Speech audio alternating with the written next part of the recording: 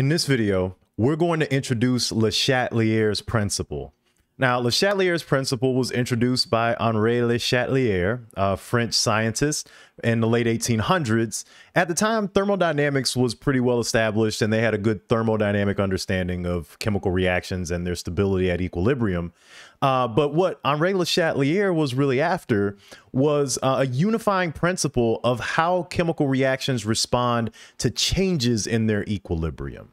And so what the principle essentially says is that a reversible reaction, when pushed out of equilibrium, will respond to reestablish its equilibrium. So basically saying that, hey, chemical reactions want to be at equilibrium. They want to be at this stable point where it's no longer, changing the concentrations of reactants or products. It wants to get to that point.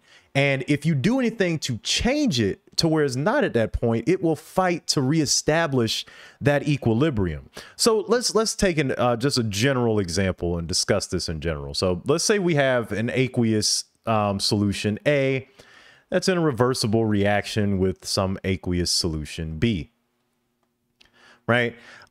Once you've established equilibrium, you can actually change that equilibrium, or you can knock the system out of equilibrium by changing the concentration of either A or B. So let's say, for example, the reactions reached equilibrium, and let's say you increase the concentration of B.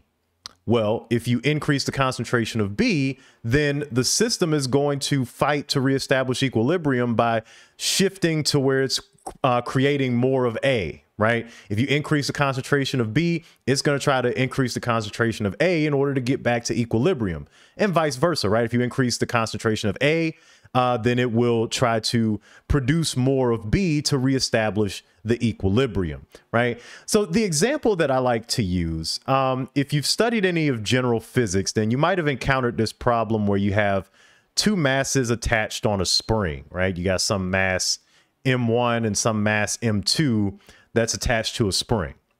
And that spring has some spring constant, a restoring force that has it at equilibrium, right? So the spring is going to be at some equilibrium length, and if you stretch it, right, then you feel the force of that spring trying to reestablish the equilibrium, right? Or if you try to compress it more than its equilibrium length, you'll feel that force trying to bring it back out as well, right? So you can think of this Le Chatelier's principle as the spring of two masses, right?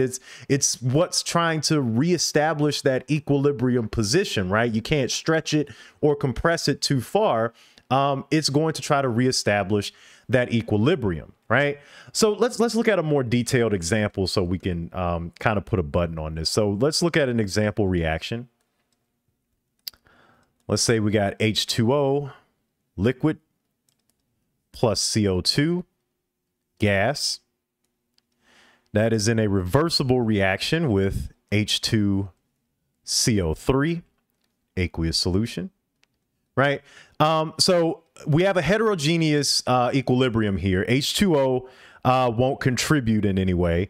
So it's really going to be on the concentration of how much CO2 we have and how much of H2CO3 we end up producing in our aqueous solution, right? So what I want to do here in this example, I want to go through a few scenarios and posit what would happen to the reaction if we do certain things, right? So let's say for the first case, we increase the concentration of CO2.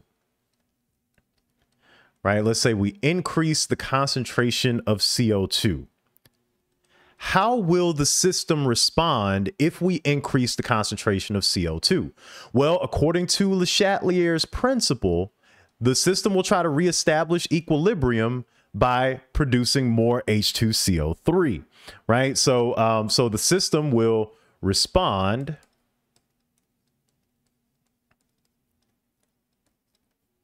by producing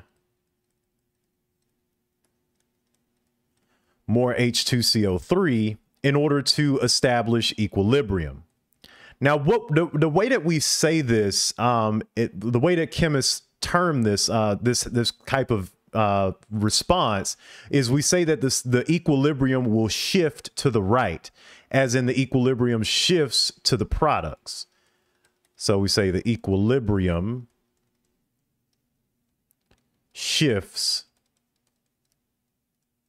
to the right. Right? So if we increase the concentration of CO2, then the equilibrium will shift to the right. Now, if we, now let's say we actually decrease the concentration of CO2. So if we decrease the concentration of CO2, how will the system respond? Let's say we evacuate some CO2 out of the system. How will the system respond? The system will respond by trying to increase the concentration of CO2. So the equilibrium will actually shift left in that case. Right? That means it's going to try to create more of the reactant to account for that loss in the concentration of CO2. Okay, so for the last one, let's say we increase the concentration of H2CO3. So we increase the concentration of our product, right? How will the system respond? Right? So we increase the concentration of the product, then the system will respond by trying to produce more CO2. So that will also shift the equilibrium left. The reverse reaction will dominate and it will try to create more CO2 in order to account for the H2CO3 that was added.